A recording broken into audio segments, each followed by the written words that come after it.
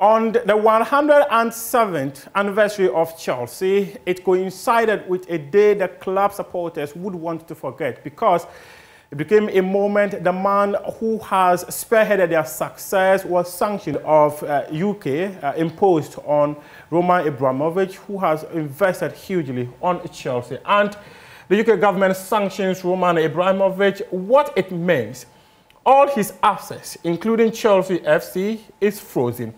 Chelsea given special dispensation to pay salaries, but cannot sell players, match tickets, or merchandise. These were some of the decisions that came through. And also, there were other interesting moments that have been added by the UK government, who had said that though invoking his licenses in the UK entirely, Chelsea given capped amounts to spend for home and away matches. Sale of the club can be done only on condition Roman Abramovich does not benefit. Roman sanctioned because of alleged influence in Russia invasion of Ukraine. And this one, sale of the club can be done only on a condition Roman Abramovich does not benefit. He had already indicated that the sale of the club, the money he's going to make from the sale of the club will be donated to the victims of Russia's invasion of Ukraine. And what it means is that the sale of the club, Gareth Smith, he was one of the first reporters to break the story on the sanctions of Roman Abramovich. He says that Chelsea stands to lose at least £3 million in terms of ticket sales. Yeah, correct. May the 31st.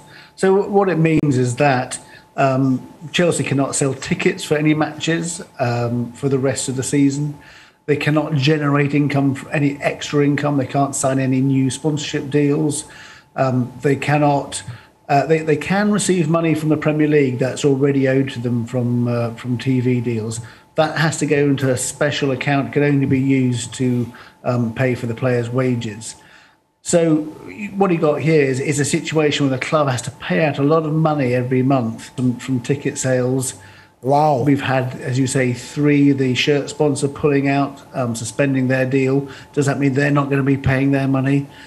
It's a really big concern, and that's why the club today, they went back to the British government. They said, you know, we are in serious danger of not being able to be a liquid asset by the end of the season if we're not allowed to sell tickets and if we're going to be facing this freeze.